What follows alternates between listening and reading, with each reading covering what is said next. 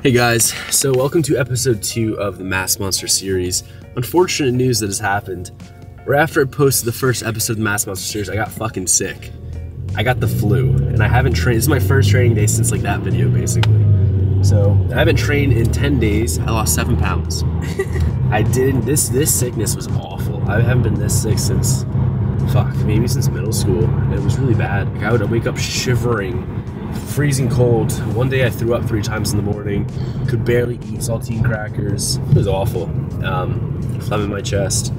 But today's the first day I feel better. And by the way, if you are sick, don't go to the fucking gym. Try to get better first. I had a lot of messages, people like around this time who were getting sick. And they're like, oh my God, dude, like you messaging like that you were sick as well. Like, cause I posted on my Instagram about it. They were like, that makes me feel so much better because I'm in my head, like, I'm gonna lose muscle. I'm like, yeah, like you're gonna lose weight. Like I lost weight, but you don't want to like get fucked up and be like, oh my God, my pure hard prized earned muscle.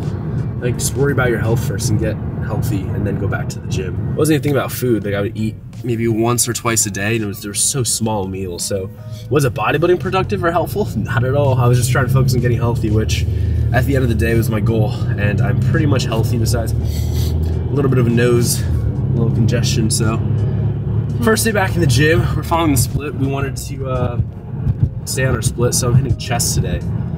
And as you guys know, my chest fucking sucks. It sucks dick. Which I have really cool news. Next week, Kyle's, like, the guy that taught Kyle everything he knew.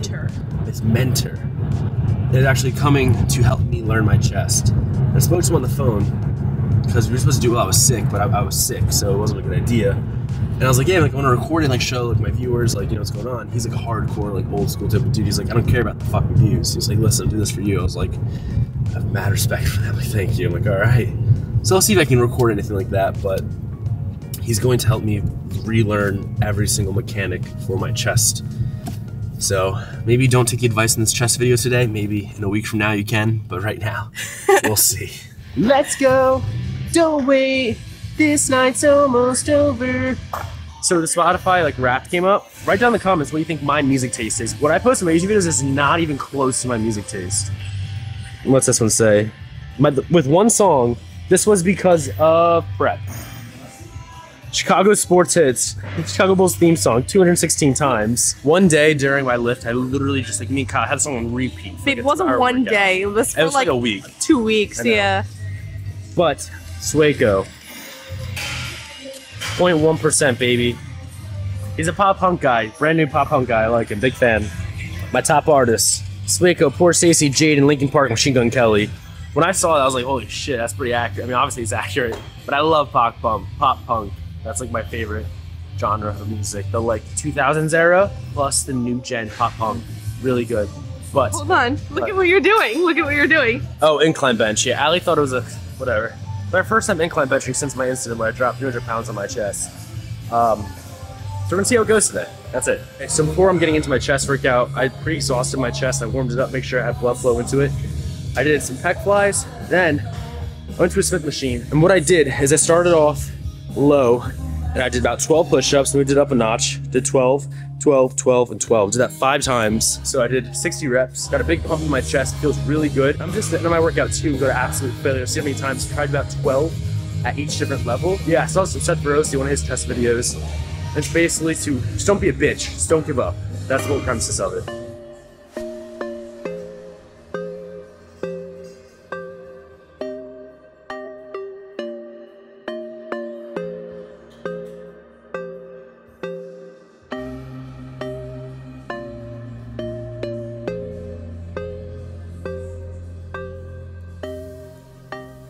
Alright, so testing my strength on incline. That's what I'm working with today for a 3x6. It's 175. You had to make sure it was 175 on the bar, babe? Yeah. 175 on here. It sucks getting weak, bro. It really does. But this is the lowest bedrock point of the physique, so.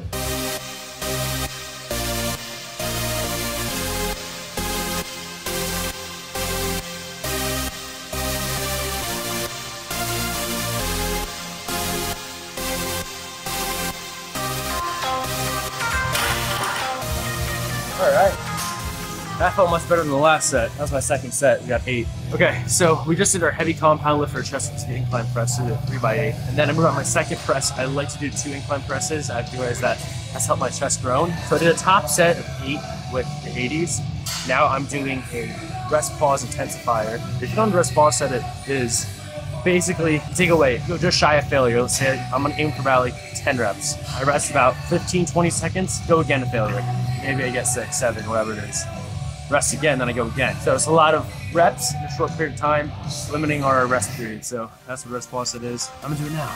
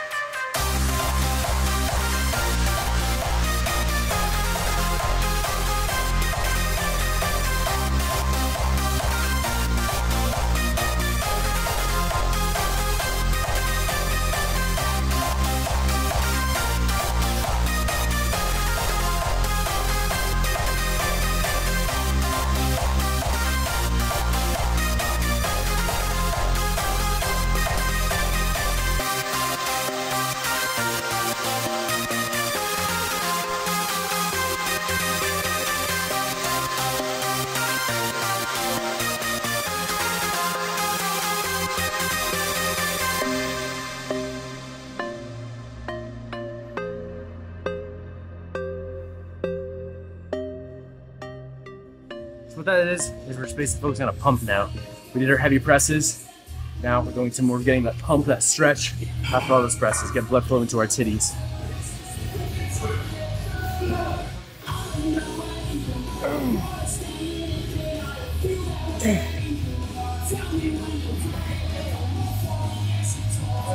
Okay, that's my best press movement. I just worked up to the top set there. I got 14, 15? I don't know, something over 12. I'm done here. Now I'm gonna go into those push-ups I talked about to get my workout. I'm gonna go to failure. You talked about push-ups? Yeah. So those ladder push-ups all the way to failure. Just try to be as tense as I can, basically don't be a fucking bitch.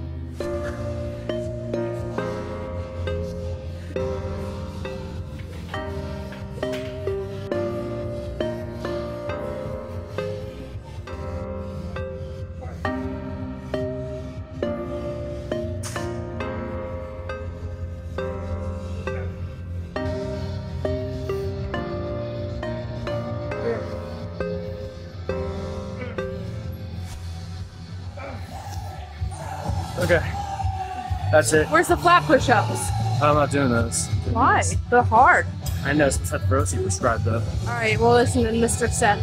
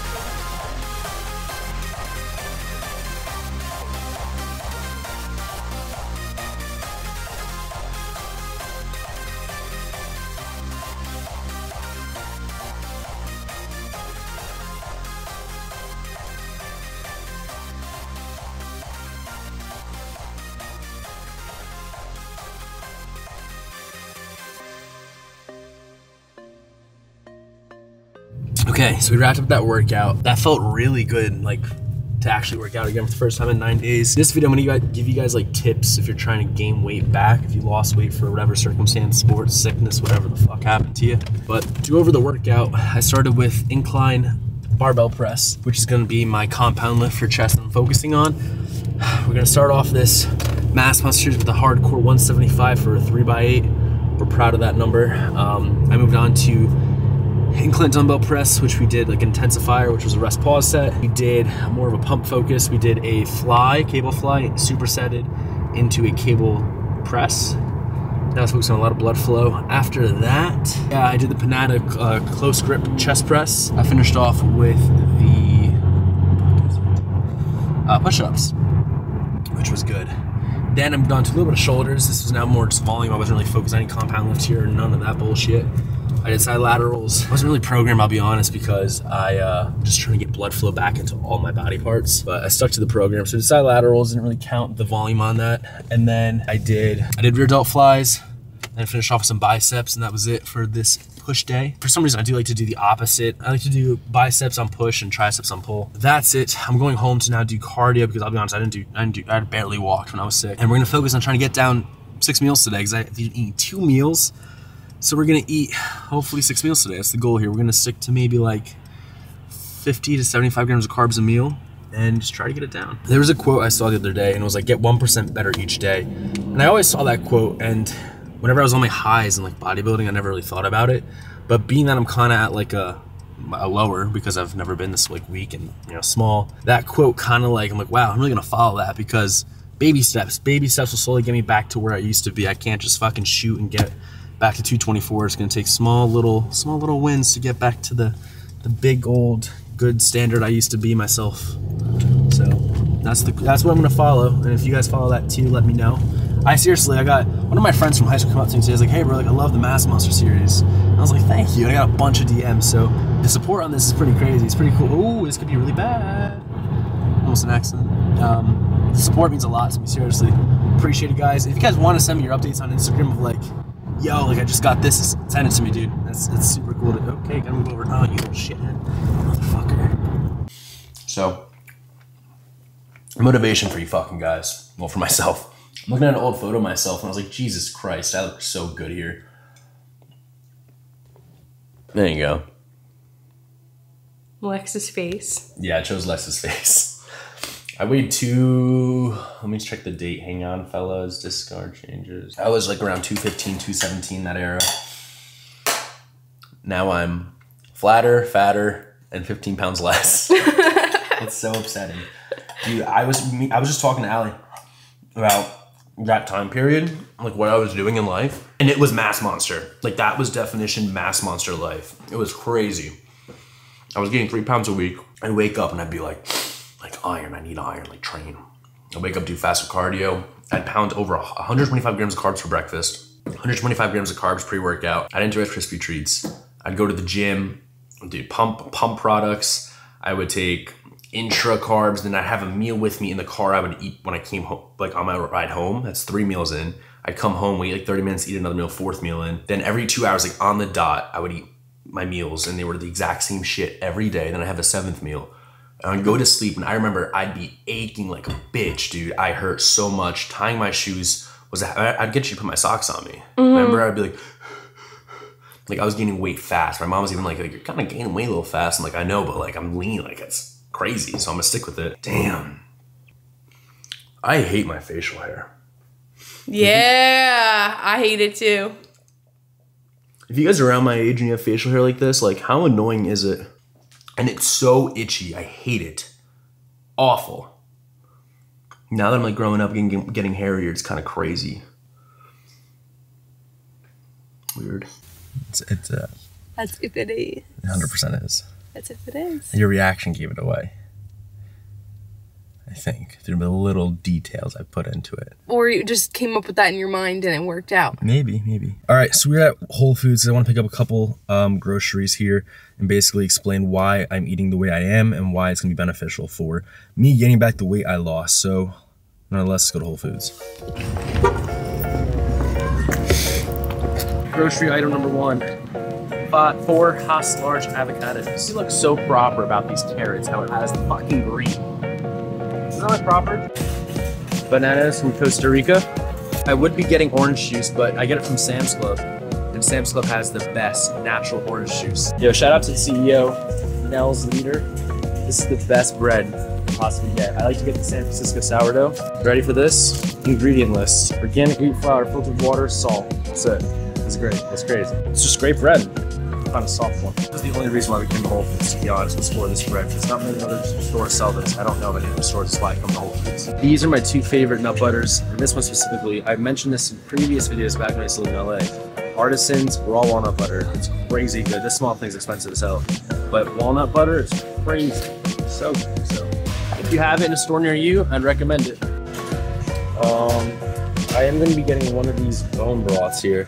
This is a great brand. Shout out to Jeff Perry. You want to check the back of these. Ready for this? Water, beef bones. You want bones in your bone broth. I don't think there's actual bones, but it's kind of like makes the bone broth, you know. What I'm going to be doing with this is the vertical diet. There's a big monster mash with sweet potatoes, beef, bone broth, make it a little bit like wetter, easier to eat. You guys know. So The wetter, the better. the wetter, the better. Celtic sea salt. Look it up. Very good sea salt food. Or Whole Foods organic little soy boy.